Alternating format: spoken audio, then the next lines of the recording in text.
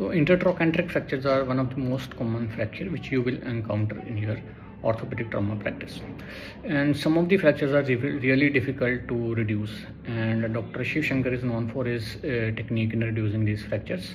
So we will discuss his technique, but there were a few shortcomings which I could find in my practice that I could not reduce it with Dr. Shiv Shankar's technique.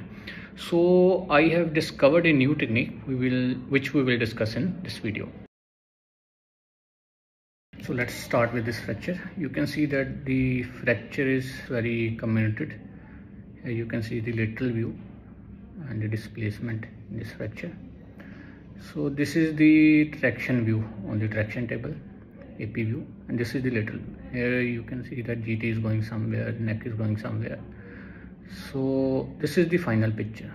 So well reduction of the fracture. Here is another fracture, intertrochanteric, subtrochanteric type.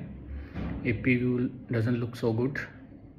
In lateral view too, there is too much anterior displacement of the proximal fragment. And this is the final picture. You can hardly see the fracture. So this is another case, AP view on traction table, and this is how it looks in the lateral view. And this is the final picture. Here just you can see the hairline fracture in the AP view, and in the lateral view you cannot even see the hairline. So this is what the traditional technique by Dr. Shiv Shankar, anterior percutaneous reduction with the pointed K-wire or a Steinman pin or a clamp.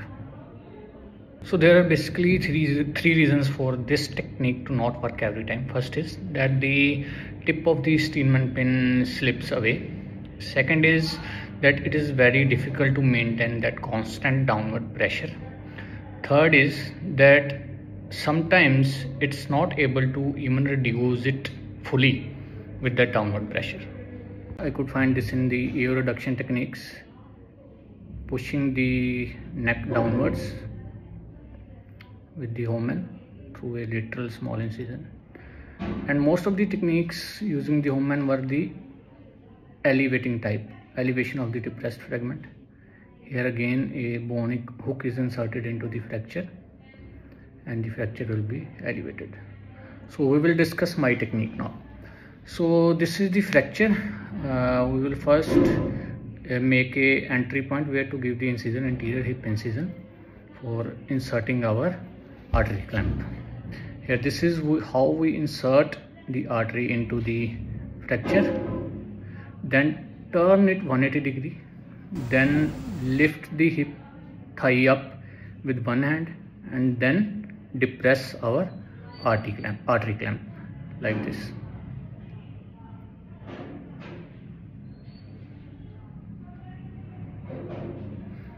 Here you will see that the fracture is reducing, and then again press and voila, the fracture is perfectly reduced here.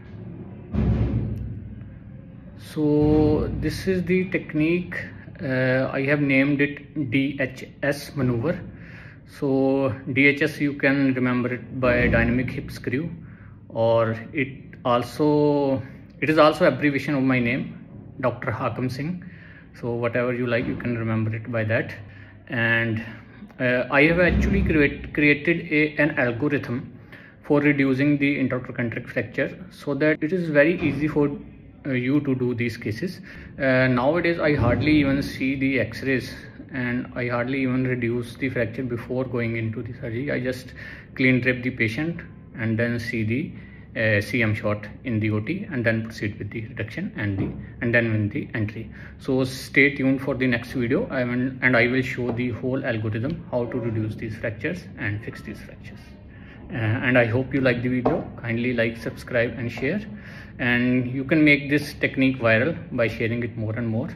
And most of you are seeing the videos but you are not liking it, so I request you to kindly like it. It's just a tap of your finger, and let's see you in next video. Thank you.